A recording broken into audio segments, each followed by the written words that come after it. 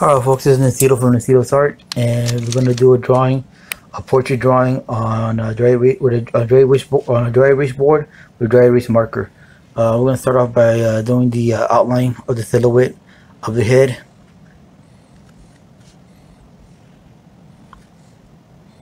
Just pinpoint, use eyeball it. You know, it doesn't have to be perfect. Anything needs to be corrected will be corrected later on. Right now I'm doing the hairline, and there I am fixing the cranium, the back of the head, making a little bit of adjustments there. You know, this has to be perfect. Right now we just trying to get the foundation down. Alright, and then from when I'm satisfied, I usually start, I'll work from top to bottom. So what's next after the hair? The eyebrows. So I'm putting in the eyebrows using my photo reference, and also I'm eyeballing it to my better adjustment.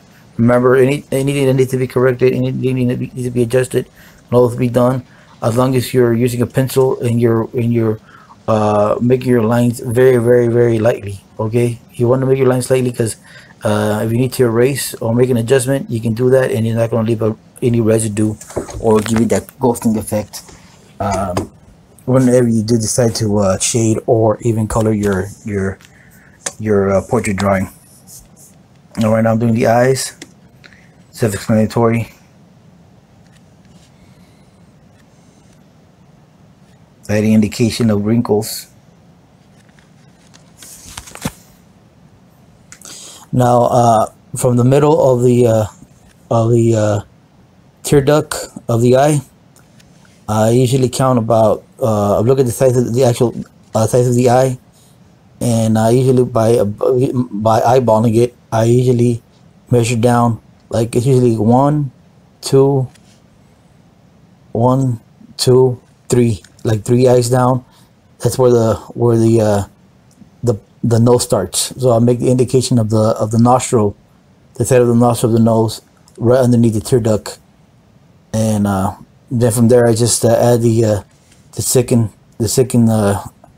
nostril, and then add the indication of the nostril from the side. And the nose is usually coded there for reference. The nose is about the size of an eye, or maybe just a little bit bigger. Well, I'm talking about the length. So you can also use the eyes as reference for that, for the nose.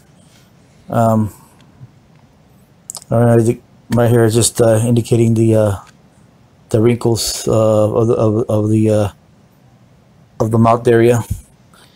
Now when it comes to the actual lips, I basically just pinpoint like the length of the lips, the V shape. I'll try to get down the middle of the actual point of the point of the nose, to my best of my abilities. Remember, I'm eyeballing it. Any adjustments, I'll fix later. Of course, I'm using a dry erase marker, so if I need to erase, well, you just using my fingers. But of course, if you're using a pencil on regular paper, you're going to use an eraser. Make sure you use a rubber eraser. Those white rubber erasers, so they won't mess up your paper.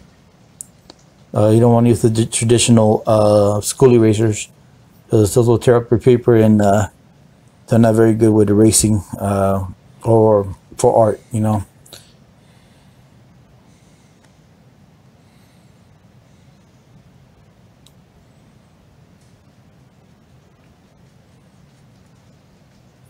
Now the length of the mouth, I usually go by.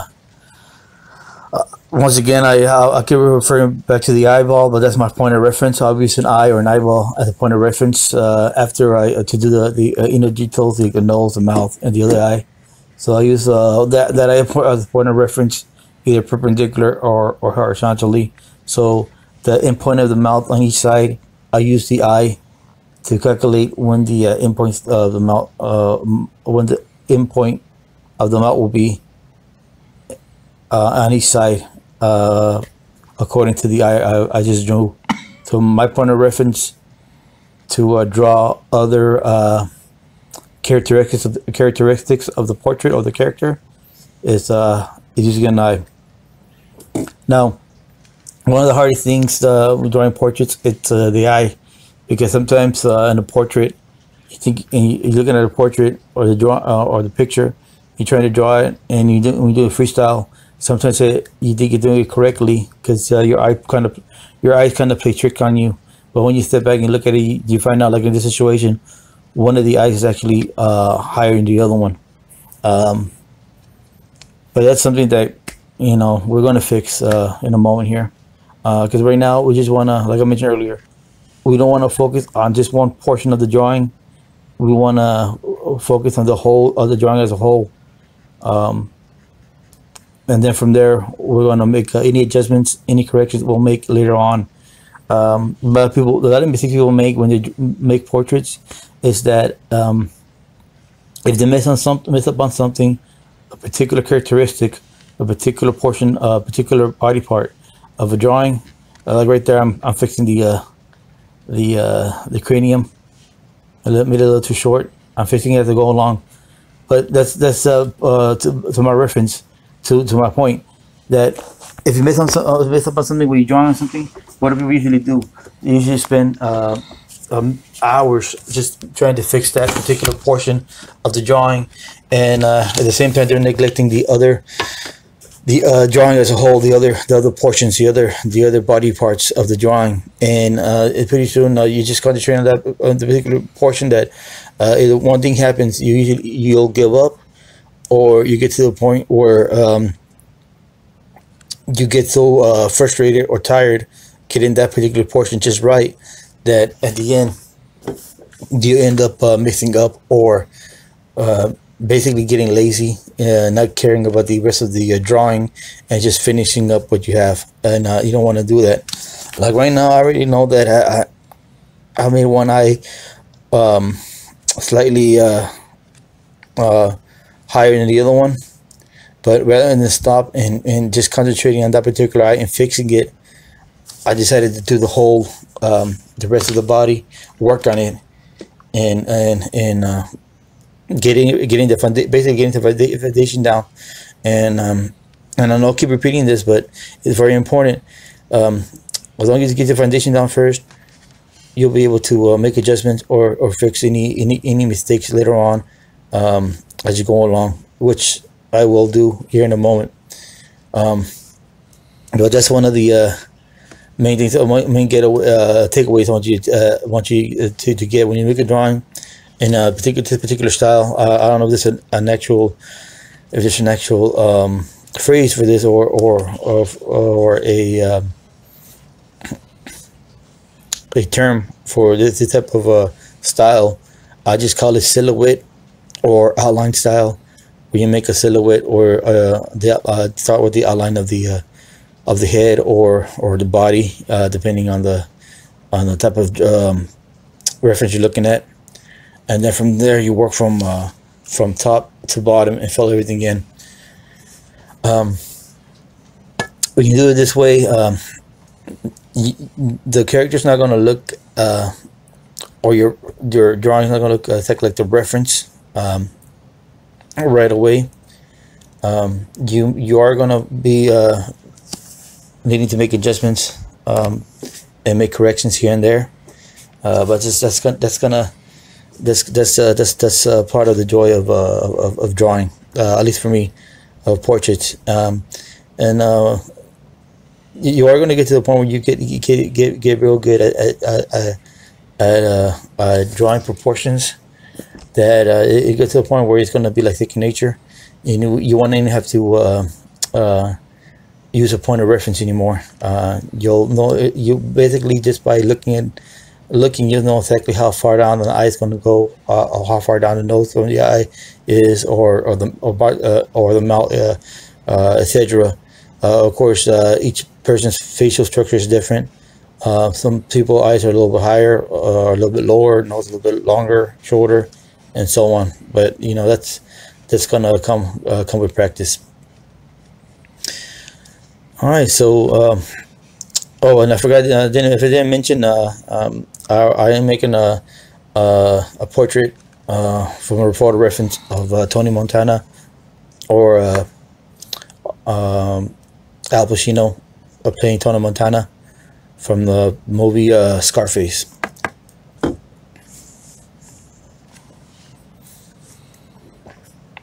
All right, so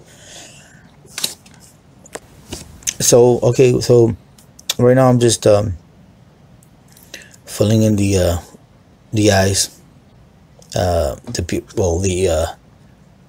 pupils, the self-explanatory.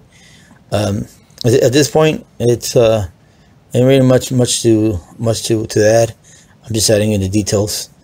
Oh, just real quick, my channel, when I started my channel, I started my channel because, of course, like you, a lot of us were out of work during this particular situation we're in, and I needed something to do, and one of my passion was always art and drawing. I never considered myself a great artist. I'm still learning, and as a matter of fact, I was very timid with my work, like showing it off to people, because I seen other artists that really I do consider them artists are just amazing, and I can never get to get to their level, at least not now. But the reason I started this art channel is because I want to give the underdog a chance. I want to give those who are shy with their artwork to come out of their shells, and not be afraid to show the artwork, and learn. And the other way we're going to learn, and the other way we're going to grow, is by getting out of our comfort zone and and not being shy. And that's what I'm doing with my artwork. I'm doing my artwork, and I'm sure I already know there's people that are way better than what I'm doing with my artwork. My artwork doesn't even compare. But the reason I'm doing this because I want to give folks out there, beginners to intermediate people like myself, a chance to grow together and get better, and not be ashamed of showing off our artwork. And also, I want to do this. My channel is also about being creative and finding different, trying to use different mediums to draw or make portraits or whatever type of art you want to make, no matter the tools. In this case, I have this is a dry erase board that I actually bought from Dollar Tree with the dry erase marker. There's $2 in total, and I'm showing that you don't need expensive equipment. You don't need expensive tools, expensive art supplies to get drawing, start drawing, or start practicing drawing and getting better with drawing. Look what I'm doing right now. I'm making a portrait using a dry erase marker and a dry erase board. Yes, it's a quick portrait. Yes, it's not perfect, but it's something that's being done. I'm actually making art, and it's being done for only $2. You don't have to buy the most expensive equipment to get great results or make something that's satisfying or pleasing to the eye. So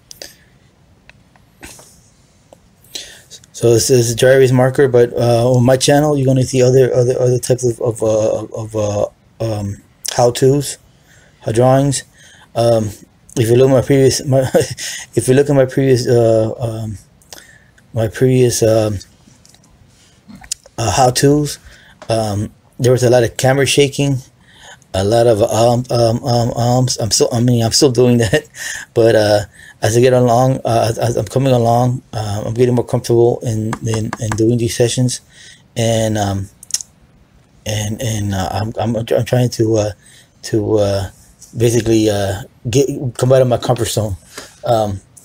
So because if you don't know about me, I'm actually a very reserved, shy person, and yeah, I could have probably wrote down a script before doing this, or before doing a lot of my my art tutorials, but I want to be true to myself if I made a script, because I want to get better. not only in my art, and I don't in helping you out, getting better at your art as we go along, but I also want to get better at my speech. I want to get better at having a conversation with your folks out there. And that only is going to happen if I do it off the cuff. If I make a script, it's not going to help me, and it's not going to help you out when it comes to improving. So my channel, Nacito's Art, that's what it's about. It's about growing, not only as a YouTuber, as an art, but also growing as an artist. And I hope I inspire you to get better, get out of your comfort zone, and just start drawing. Don't be ashamed of your artwork. That's what my channel is for. We're going to grow together. I'm going to show you everything from using different mediums, from dry erase markers, using construction paper, yes, even construction paper, using pins, how to make art with pins, and eventually we're going to do acrylics. We're going to do markers, and even crayons. Yes, we're gonna do art with crayons also. So my channel is going to be there to help you out and grow. Now, part of growing with my channel is that after this session is done, excuse me. Oh, sorry. Apologize. I didn't mean to cough. I might edit this out. I might edit that part out. But yeah, like I was saying, part of my drawing sessions is that I want to show you that you don't have to have expensive equipment. You don't have to have the most expensive color pencils, markers, acrylics to save your artwork, or even color in your artwork. I'm not a very good colorer. I'm not a very good shader myself. But one trick that I learned is that if you have a smartphone, well, everybody has a smartphone. Just download. You can always go to an app store, and for free you can download a program called like drawing programs, or for example, it's called Media Bing, MEDIA BANG, Media Bing, or you can use Sketchbook Pro. Those two drawing programs, like, you can always take the portrait that you're drawing, the reference, either on a piece of paper, take a good quality picture of it, or even better, scan it on your computer.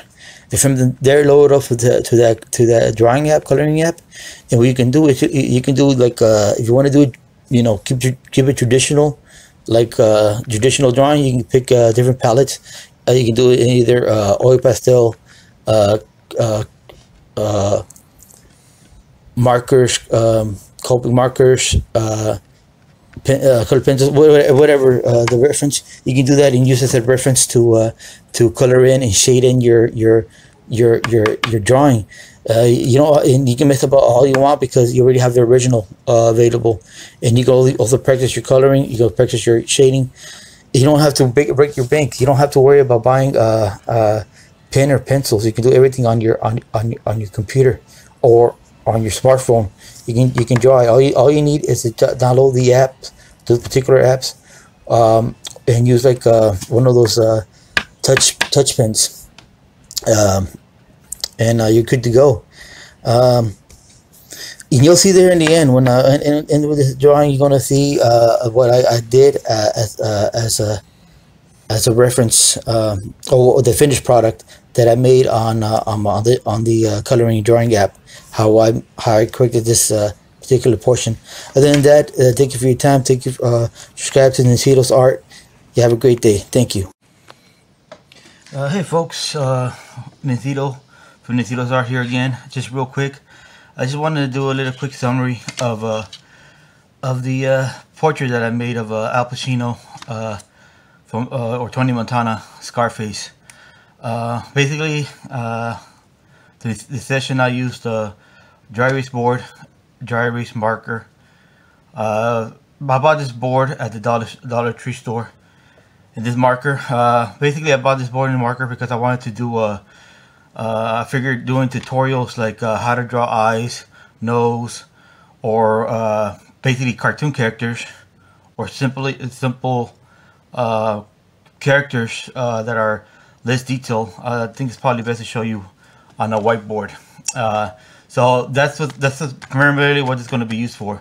But I decided to do this particular drawing, or a detailed drawing. This case, a portrait of Scarface, Tony Montana, because I wanted to show you that my channel, it's basically also a part of learning and using the tools you have to your advantage, where you don't have to use the most expensive equipment or the most expensive tools to make detail or great art. It's a learning experience, so you're gonna grow as go along. So that's part of my channel. I was trying to convey during my tutorial process earlier, but I only had like 15-16 minutes of talking, and I kind of rushed during the process. But now that I'm a little bit more calmed down, basically that's what I'm portraying here. That even with a dry erase marker, dry erase board, you can still make detailed drawings. Now, also, you'll see at the end there's a full colored version that I actually colored in Media Bang, or you can use Sketchbook Pro. There's two programs I recommend downloading them they're free. Downloading them if you're having trouble with coloring or shading, they're a lifesaver. Basically, like a drawing like this, a normal person would think, well, what would I do drawing on a whiteboard with a dry erase marker if I'm not going to save it? Well, thankfully, technology today, we have the smartphone. You can take a picture of this particular drawing, even if it's done on a whiteboard like this. So if you want to get a whiteboard and a dry erase marker, I recommend doing it too, But you can take a picture of the drawing, detailed drawing, load it up to the coloring drawing app. This, in my case, Media Bang. You can work with layers. There's programs out there they show on YouTube. They can show you how to set up layers. Or if you want to keep it more traditional, you can do the coloring directly from your smartphone, as long as you have a pen that has the touchpad capabilities like this right here. You can do that. You can do the coloring traditionally. You can pick any type of medium, either from markers, colored pencils, acrylics, and so on. So basically, it's you don't have to worry about messing up your original drawing. You don't have to worry about going out and buying expensive medium art equipment, pencils, pens, and at the same, you'll save money, and of course you'll save. Basically, you save yourself from making a mess, from throwing away, sharpening, and it's good for the environment. So it's something I recommend doing. So you'll see at the end of this the video, the tutorial video I made of Scarface. You'll see at the end. You'll see this particular part of the portrait that I did to give it a quick sketch, and then you'll see my finished product, how it looks finished after I colored it, that I loaded up on Media Bang, and make corrections there. So remember, if you enjoy this content, be sure to give a like, subscribe. Appreciate if you subscribe. I appreciate the support, and ring the bell for notifications so I can bring you more art tutorials, art challenges in the future, and we're gonna go together. And remember, a drawing is never done unless you say it's done. Thank you for your time. This is Necito. You have a great day. Take care. Goodbye.